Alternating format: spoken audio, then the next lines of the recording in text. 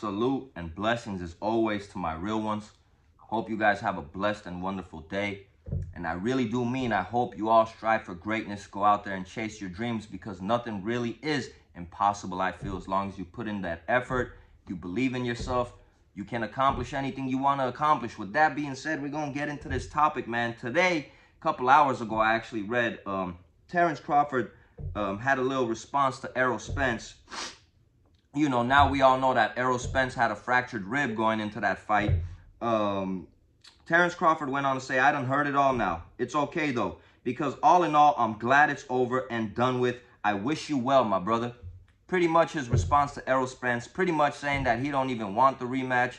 He's going to cancel it. He wants nothing to do with it. And what I want to say, man, I feel bad for both Terence Crawford and Spence. I feel like a lot of times people forget when people are famous, high-profile athletes, you know, in the limelight. Sometimes we forget that these dudes are human beings with feelings, bro. With feelings. And the reason that I feel for both of them. Now, before I start, this is why people around us, our team and our loved ones, sometimes have to save us from ourselves. Spence, if he knew his eye was bad, he should have never went into that fight, and they should have advised him not to. Knowing he had a bad rib, he should have never went into that fight, and his team should have advised him and made sure he didn't, saving himself from himself. Who cares what the rest of these people say? Because at the end of the day, you still got a bunch of backlash, and you still got to deal with all this BS, and you got to now let people know, because I'm sure so many people have been annoying him and harassing him, and this is probably why he's doing this. Now, the reason I feel bad for Spence, like I said, man, it's almost like his whole career and all of his accomplishments, people kind of forgot, man. Well, you know, when they say you're only as good as your last victory, or tell me what you've done recently, it's so true, bro, because this dude beat dudes like Danny Garcia. He beat dudes like Kell Brook, beat dudes like Sean Porter, beat Ugas. You know what I'm saying? Like, he's beat some quality opponents in his career. And the way that he looked against Terence Crawford, everybody's been trashing this man. Everybody's been saying he's a basic fighter. Man, people have been saying all sorts of outrageous stuff that realistically, to his face, they would never dare even say 10% of it. But hey, man, that's just people, especially when it comes to YouTube, especially when it comes to social media. Sometimes these dudes get so out of pocket. Me being a small YouTube channel, you know, I learned to ignore some of these comments because, you know, recently I had someone kind of get out of line in a comment, and I commented back, and this dude reported me. And I couldn't comment for a day. But anyways, back to Spence. We got to remember that he's a human being, bro. All the backlash he's been getting, I do feel bad for him. I feel for him, bro. Because people are trying to discredit everything this man has done in the sport of boxing. In the sport of boxing. They're not saying that, damn, this dude was a warrior.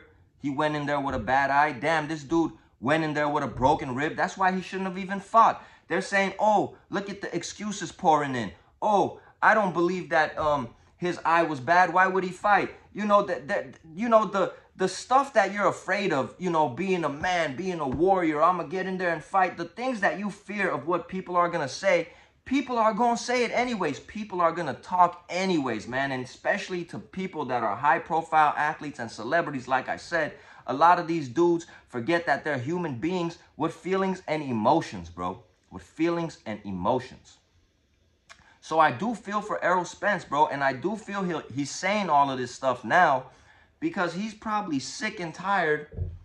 Can you imagine all the shit that this dude's been reading? All the stuff he's been hearing if people see him outside? Man, bro, I wouldn't even want to imagine that, bro. I wouldn't even want to imagine that, bro. How he has to handle and control his emotions. And the reason I feel bad for Bud, bro, I think I feel even worse for Terence Crawford, bro. I feel for him, bro. Because, you know, this dude, because of politics, I'll go ahead and say, was damn near impossible for him to get a fight with top-level fighters. Was damn near impossible. It's not that Terence Crawford didn't want to fight these dudes. It's not that he wasn't calling these dudes out. It was just almost impossible for this man to get dudes into the ring. And now him having the biggest victory of his career, the biggest name on his resume, all of the sudden, now, you know, he has to hear, you know, this man had a car accident. This man was running in high altitude. He had altitude sickness. This man looked like he was on the ganja, people were even saying.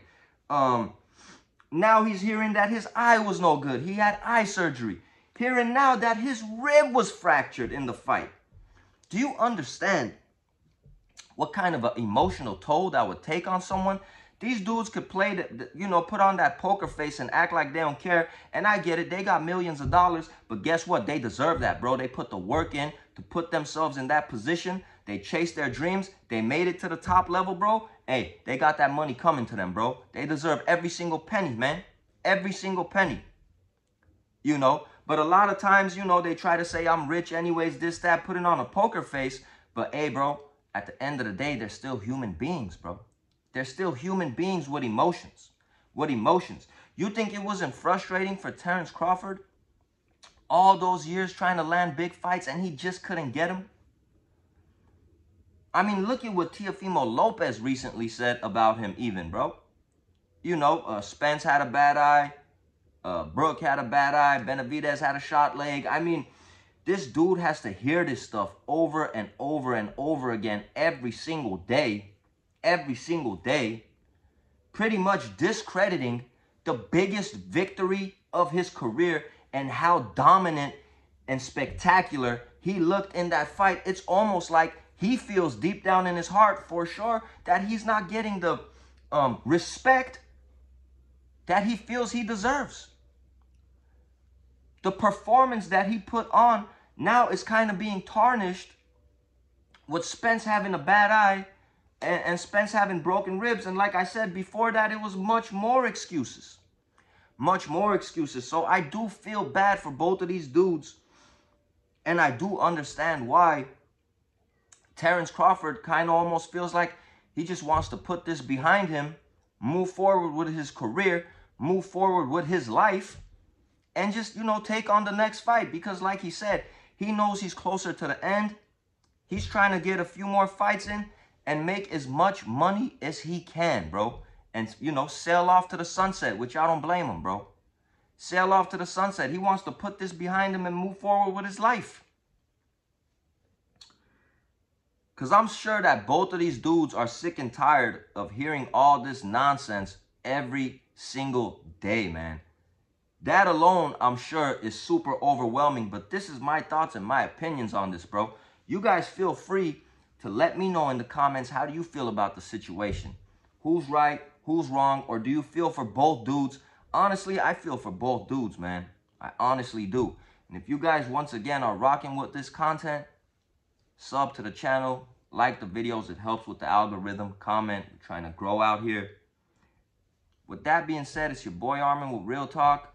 Salute to Terence Crawford. Salute to Errol Spence. You guys are both warriors in my eyes. And probably never see this video, but you just got to pay people no mind, because haters are always going to hate. And always remember, if you have no haters, you're probably doing something wrong. We out of here.